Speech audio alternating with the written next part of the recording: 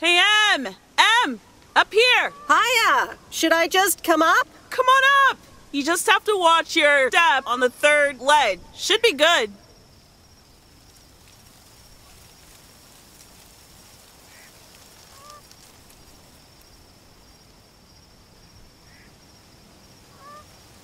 I have to what? On the what now? It's fine. Cross my heart and hope to die. Scout's honor.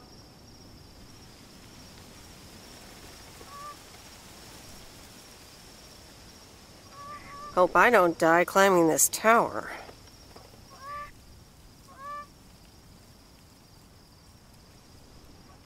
Hi there. Good to see you. So glad you made it. Isn't it nice up here?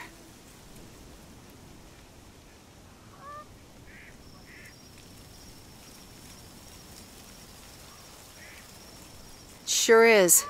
Oh, that view. Gets me every time. Sounds like you're starting to remember what's great about P.O.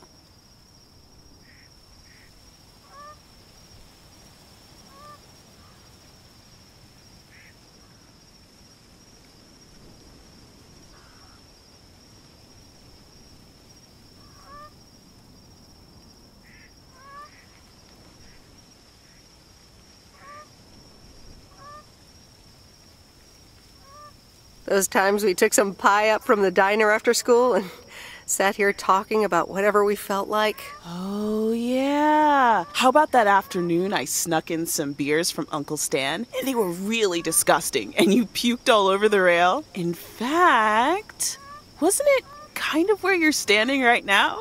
Oh my gosh, it totally was.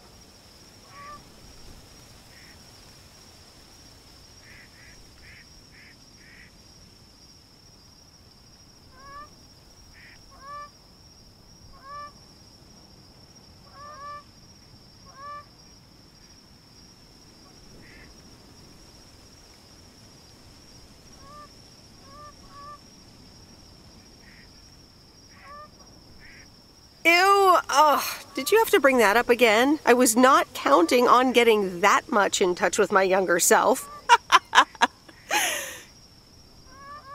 I'm glad you're back. I kind of missed having you around. I feel the same way. So, what's life been like for you since you left? Positives? Negatives? You know, I went to university, got a job.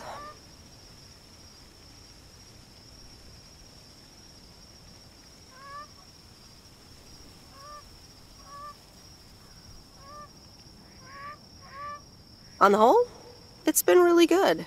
And the company I work for has a major break coming up, so that's interesting. Oh, that sounds great. Congratulations. Thanks.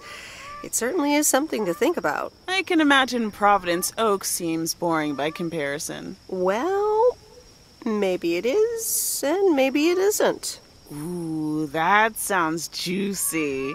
Is this about something or someone?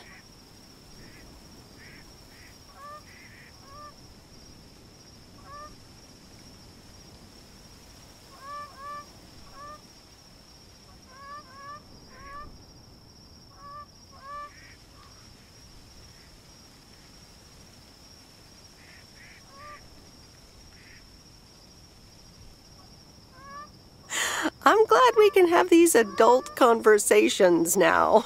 Ooh, there she goes with the crazy eyes.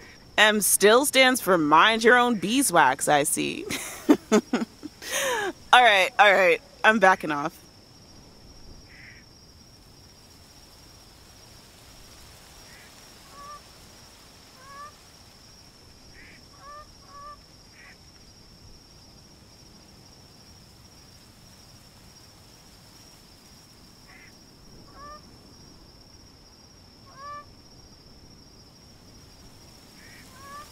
What about you? How have you been? I mean, really? Really, really? It's been great, and it's been tough.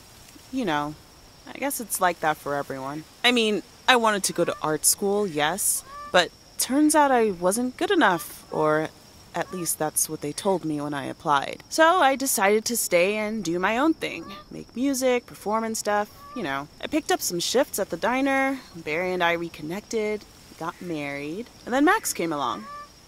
You haven't met him yet, have you? He turns 13 in a few months. Time flies. Anyway, having Max gave things a different rhythm, but I still continued with my music. Even managed to get a bit of a buzz going in Portland. Lined up a few interesting gigs.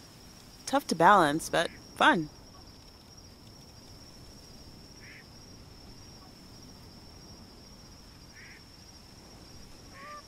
That sounds exciting. Yeah, just like that, Uncle Stan got sick. Hit him and Aunt Mo like a ton of bricks. It was crushing. There I was, just about to get somewhere with my music, but I just couldn't let them down. So I stayed. Helped out nursing Uncle Stan, picked up his shifts at the diner.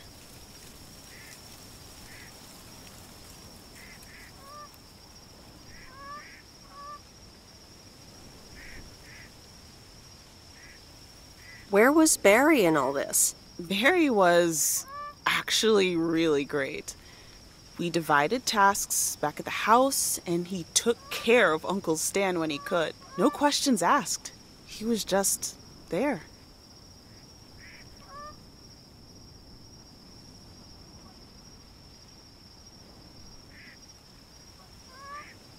I can't imagine what it must have been like to make that choice. I see where you're going, but honestly, I count myself lucky in a way. It gave me time to assess. Sounds like you really stepped up. Well, in hindsight, it was a lot. In the moment, though, you don't stop to think. You just do it. And now you still work at the diner? Well, Mo has offered a couple of times to put my name above the door at the diner. Up until now, it felt like too much. Too soon. Too definitive. But I don't know. Maybe if she asks again, I'll think about it.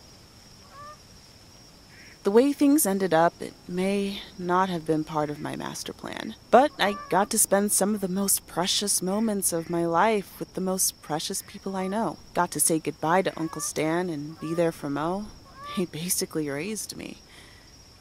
I'm grateful I got to do that for them. And I built a family of my own, right here in good old P.O. And one day, those kids will hurl all over this rail just like we did.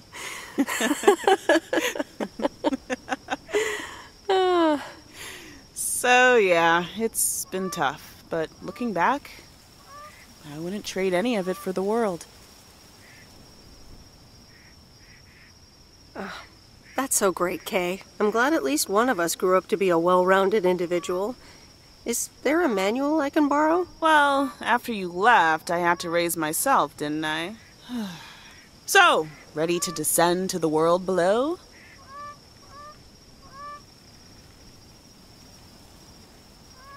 Yeah, seems like it's time. Come on, then.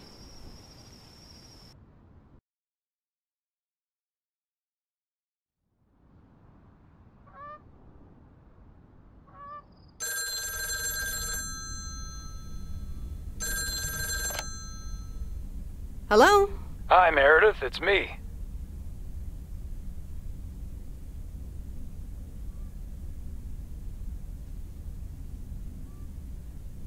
Oh, hi, Dad. What's up? The sun is up, the sky is blue. Life's good here.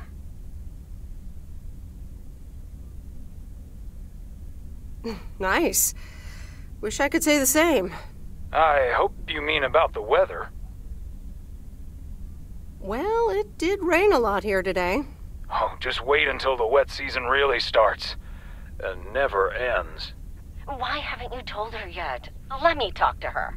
Well, excuse me, Mrs. Weiss. Meredith, sorry to break it up. Your mom wants to talk to you. Meredith, I'm so excited. Your dad and I found this cottage this weekend near the beach. It's so pretty. Not too big, but who wants to be inside anyway?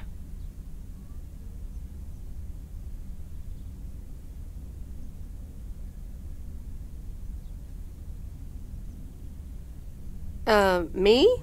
I like to be inside. I know, honey, but hear me out. We talked to the owner. We can rent it for the time being, spend the winter here. And if we like it, we can buy it and settle down here for good. Wow, that's quite a big step. Life-changing and all that. Isn't it something? And it means that our house will be vacant for a while. We won't put it on the market until we've tried out Florida for a few months. So, if you want to extend your stay in Providence Oaks...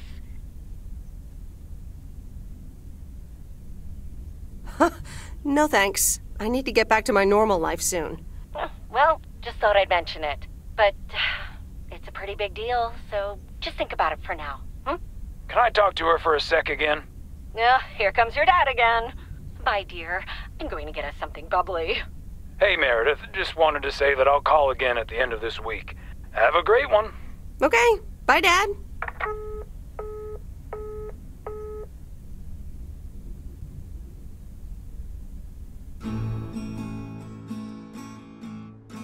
Memories, memories, memories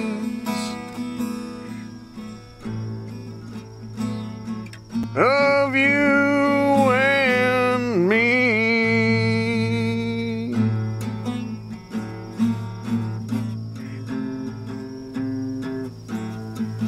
Memories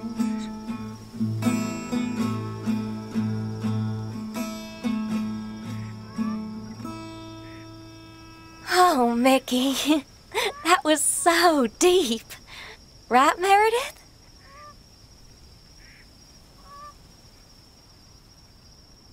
Oh, yeah. Awesome. It's in the darkness when my soul stars align and illuminate the real me. Oh, baby, I'm so happy for you. We need to celebrate this moment. I'll be right back, ladies. Mickey can be difficult sometimes, but nights like these, I wouldn't want to be anywhere else but with him.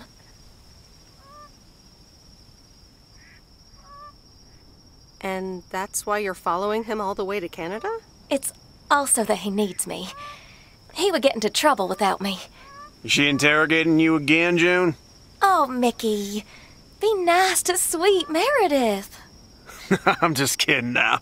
Sorry for being a hard ass the other day, Meredith. It's just that we need to be a bit cautious.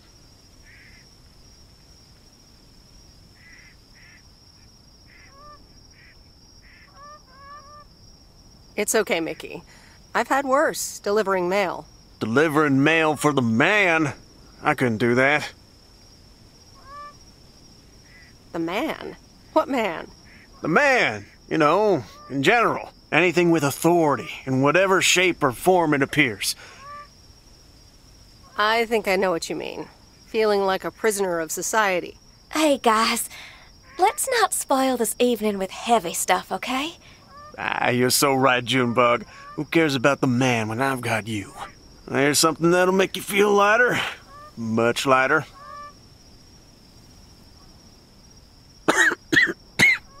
Meredith!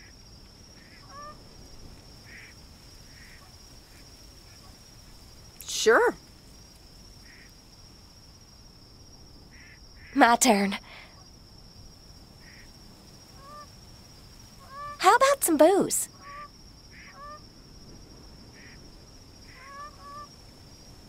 Sure. What do you have? Beer, wine, and whiskey.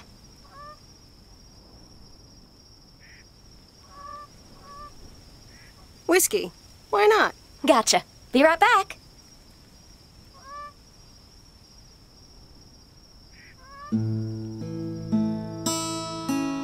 Memories, memories, memories of you and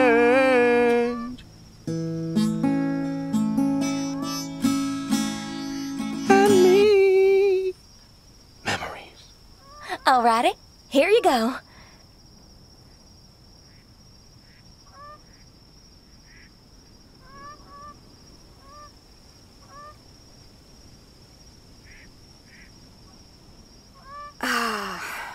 This is the life.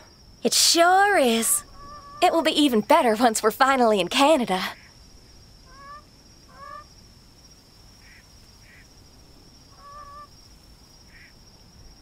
I'm sure you'll have more peace in Canada. I hope you guys will be happy there. It's so exciting. Damien will pick us up with his Jeep tomorrow morning. We'll have a cozy hour under the blanket, swim across the border, and then we're good.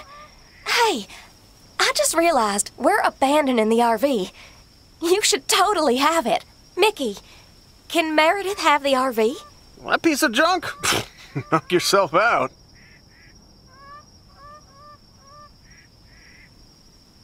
Really, guys? That's awesome. No problem. We don't really believe in possessions anyway. Whatever you decide, we'll leave it at the gas station. That's where we rendezvous with Damien. Wild.